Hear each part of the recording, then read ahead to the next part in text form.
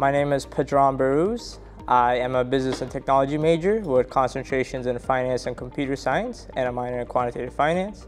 And I'm originally from Jersey City, New Jersey. Scholars of Finance is a national organization that is currently within 61 universities all around the United States.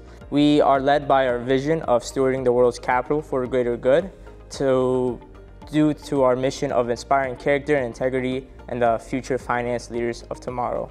My name's Caroline Koniarski. I'm a pure and applied math major and minoring in quantitative finance, and I'm from Parlin, New Jersey. I think that once Scholars of Finance starts to build this, because these are just the early years, like this is gonna go on for centuries hopefully, but that we will see a world where there won't be anything like going on like the Wolf of Wall Street and all this like bad stigma around the financial industry. Like you won't hear about that anymore. So I think that just having this group of people in this community of like-minded individuals, I think that it'll go a very long way in the future. My name is Andrew Thomas. I'm from Old Tappan, New Jersey, which is in Bergen County, and my major at Stevens is quantitative finance. I'm also concentrating in quantitative methods and minoring in computer science. I feel like when you look at other fields in the world, like medical field or the engineering field, you can always easily find a way that it relates to a greater good.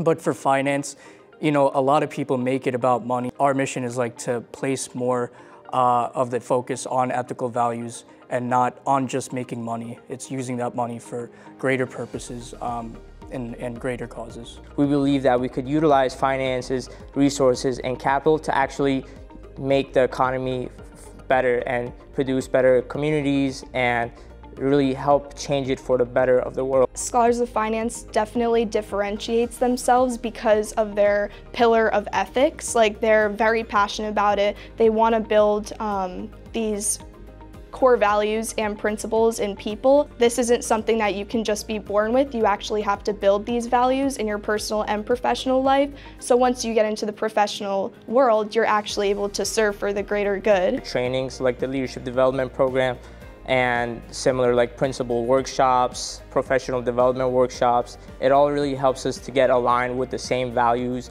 and core principles to where we could definitely become a stronger, tight-knit community and better help ourselves achieve greater goals within the financial services industry. I think, you know, as we're growing as an organization nationally, as we start to get into the financial workplace, we can really change it from the inside out. And so I think instilling that mindset while we're all very in our formative years in college can allow us to grow into people as we get older.